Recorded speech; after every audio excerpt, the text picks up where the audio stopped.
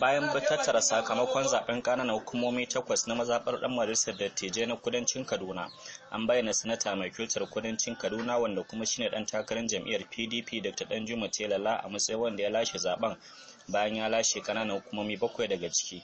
Yayin da yake bayyana sakamakon zaben a garin Kafancan, hedkwatar karamar hukumar jama'a, Dr. Suleiman Yashim ya ce cikin 'yan takara 12 da suka fafata daga jam'iyyu daban-daban, sanata Danjuma ne ya lashe zaben da ƙuri'u 268,923, yayin da ɗan takarar jam'iyyar APC kuma mataimakin gwamnan jihar Kaduna Barnabas Balabantex wanda ya zo na biyu da ƙuri'u 133,297.